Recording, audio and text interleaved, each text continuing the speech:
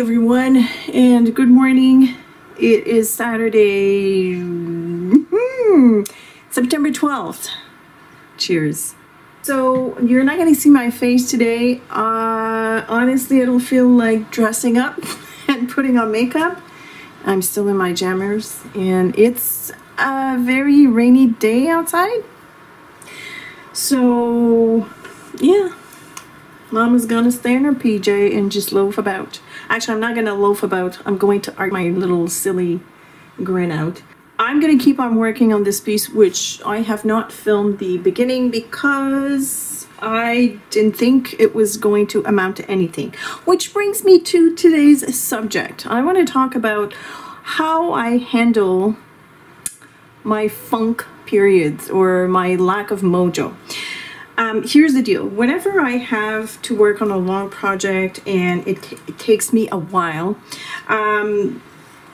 or longer than expected, the way I deal with that is I give it all my all and I forget everything else. And then once that's finished, I have usually a very, very long and painful down period. Not down like, oh, woe is me and I don't know what to do. It's more like my energy has been spent and I have a hard time recharging. And I don't have a lot of outside influence. I live on my own, and I work from home too, so I don't go out much, and that's okay. Don't feel sorry for me, please. I'm just telling you what works, what happens, and how I handle this situation, because I'm sure I'm not the only one. So so I've been working on a project that should have taken a month, ended up taking 3 months due to a whole bunch of things happening all at once, mechanical failure, technology, you know, having to learn new software and all that. And it has taken its toll on me. So whenever I do a long project like this, when I'm done, I go through a serious lack of mojo. I just can't seem to want to do any. I do want to do things, I just don't know how to tackle what I need to do. I didn't mean to do this leaf like that, but it will stay like that. So how do I handle this? Well, my first instinct, which I'm sure is the same as everyone else, is to berate myself and say, oh, come on, CeeCee, you can do this, you got this. But the problem is, the more I talk to myself that way, the worse it gets. Now, I don't know how that is, but that's the way it is for me. So I came to the conclusion, and I kind of discovered that very recently. I don't know what I'm doing with this leaf, honestly. I figured out that the more I was trying to talk myself out of it, the worse it got. I would, you know, try to reason out with myself while doing housework, you know, like chores and stuff like that, cleaning, reorganizing, or just plain sitting in front of the computer and watch everybody else create, which is another toughie. But I came to the conclusion that you need to give yourself that time to loaf about, because the more you get unhappy with yourself, the more you try to talk yourself out of that funk, you're just prolonging, I think.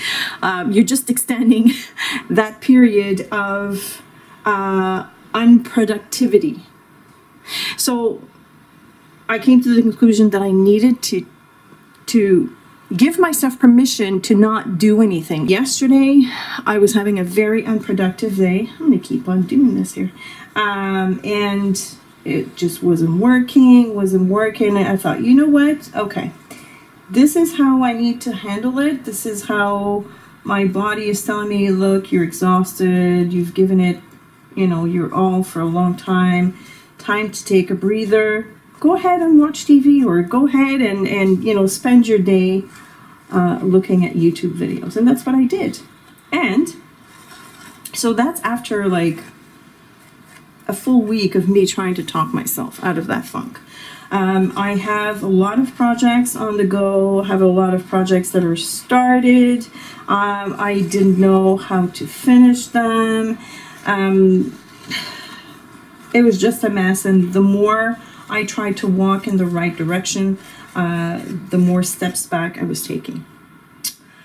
So I gave myself permission yesterday to just, you know, fart around is what I call it. And it totally worked. So what happened was I got it out of my system in, you know, in a way by indulging my uncreativity or my laziness, I guess. It's not really laziness. It's just, I don't know.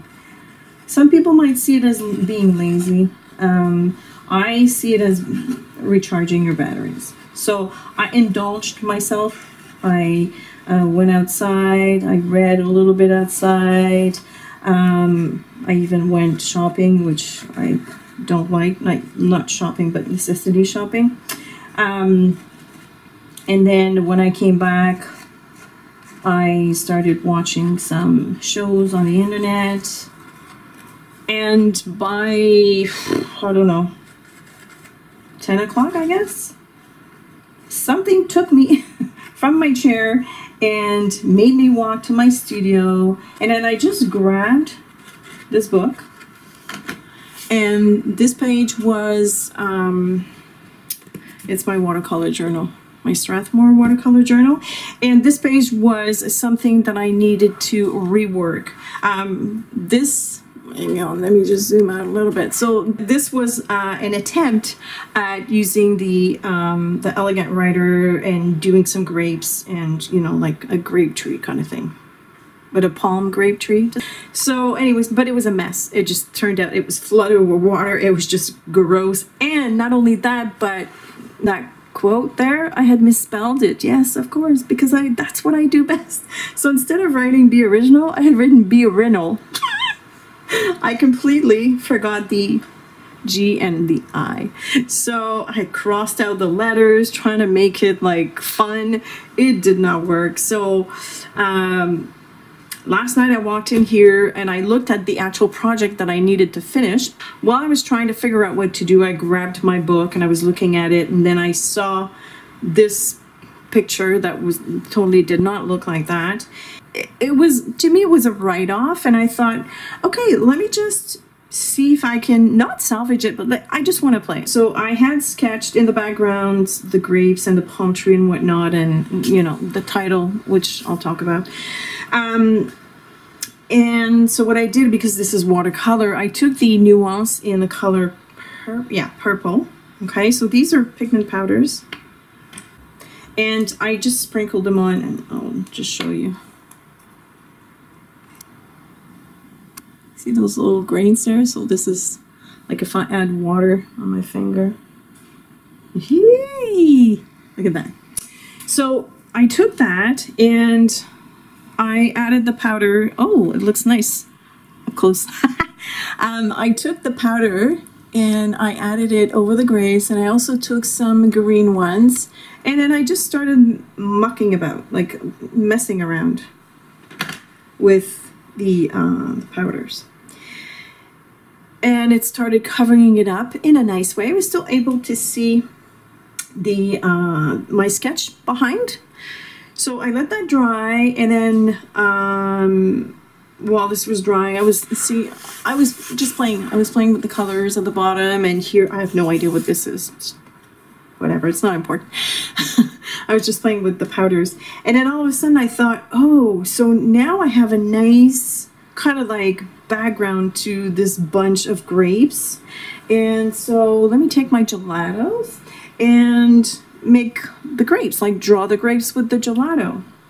And it was fine, but because this is watercolor paper, it was very textured. So I took gesso And I blended the gelato with gesso and a stipple brush, like a very stiff brush.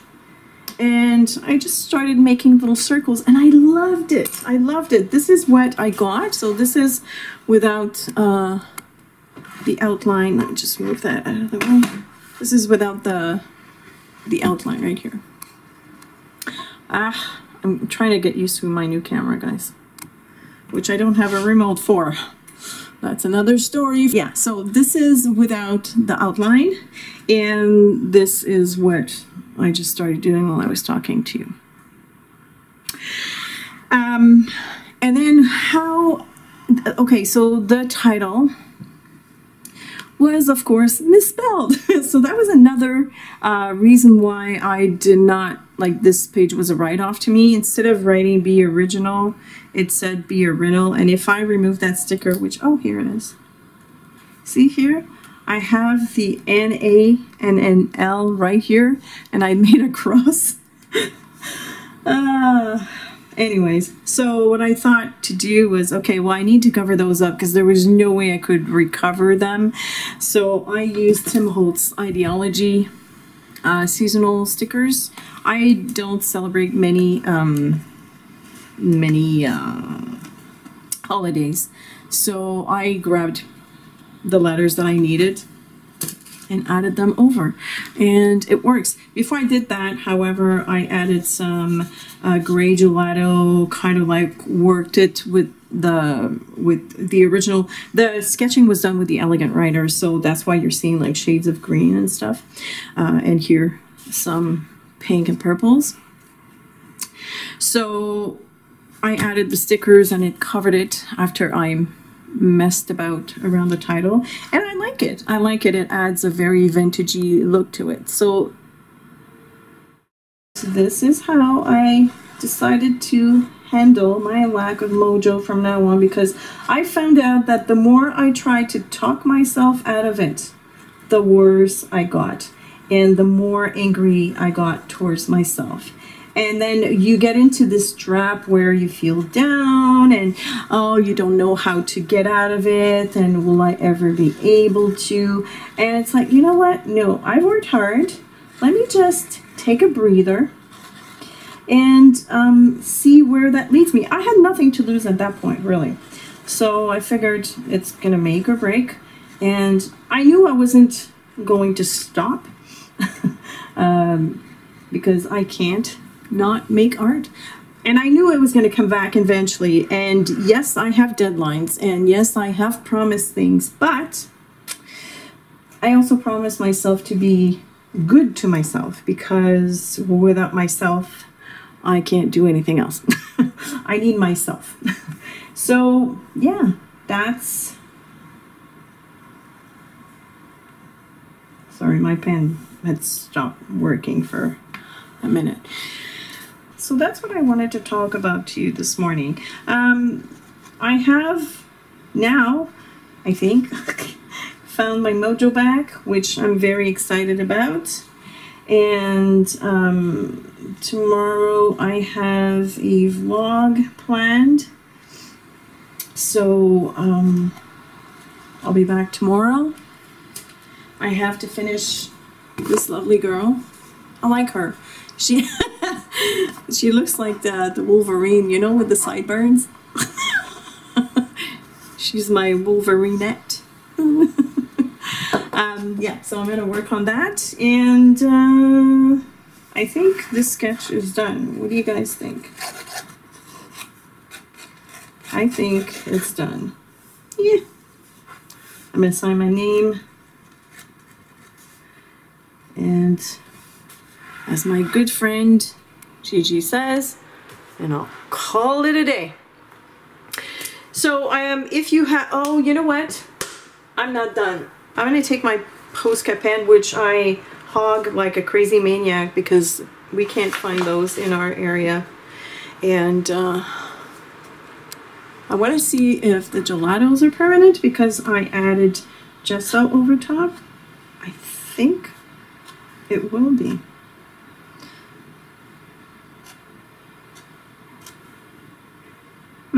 It looks like it will be. Oh, awesome.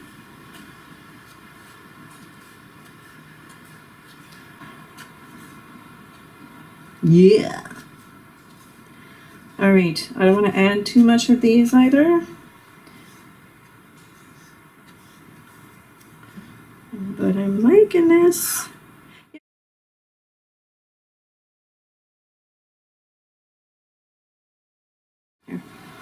I'll just use this one to test, see if it changes color, then it's, you know, the gelatos are not permanent, but I wonder if it's going to pick up the color.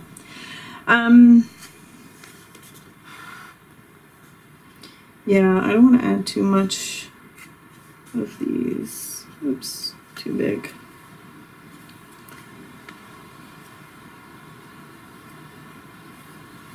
Yeah, it looks like it's permanent because this is not changing color. Awesome.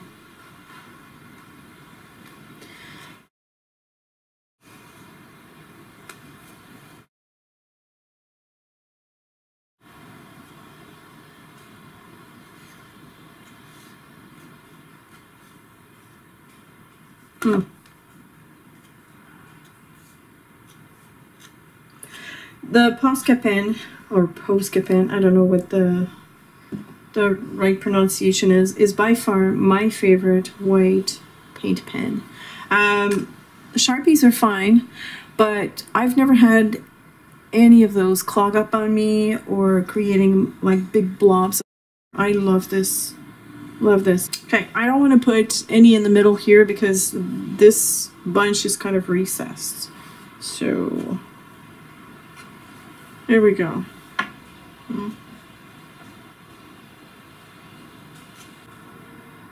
Maybe just that one little one here. Well, I'm liking this page. I really do. This kind of reminds me of like a water line with some trees in the far distance, kind of like on a riverbank here. I'm not going to add anything to it. I like it the way it is, but imagine this was selected for trash and I'm totally happy with it. I mean, I kid you not, it was not pretty when I started this, but I'm very happy. Anyway, so that is my whole process for how I handle my loss of mojo. I hope that it was helpful to some of you, and it's not a foolproof science. It's not, there are no rules for this anyways, but this is how I'm dealing with it, and hopefully it will be true for some of you. If it's not, like, try it. Try what I just did, and if it doesn't work, then maybe you need to tweak a few things here and there, but maybe it's not working on an unfinished project or a trashy project, but maybe it's just start from fresh with a blank page and just throwing paint at it, you know. But this is how I deal with my loss of mojo. I think the most important thing that I retain from this experience, from this week, is it's very important for me to give myself permission to be in that funk and just be, and not try to be so angry with myself. I try to be patient. And if you need to procrastinate, lazy about, you know, do sports instead of art, watch TV instead of arting, then maybe that's the thing for you, but you absolutely need to go through that process. It's the way I see it, it's kind of like mourning. If you don't go through the steps, you're only delaying getting better. So for me, it's first of all acknowledging that I'm going through this phase, and then being patient with myself and giving myself permission to not be such a stickler for rules, and not being angry that I'm not doing what I'm supposed to be doing, and then slowly getting back into it without any expectations. That's, I think, is the big thing for us artists. We're always expecting a lot from ourselves.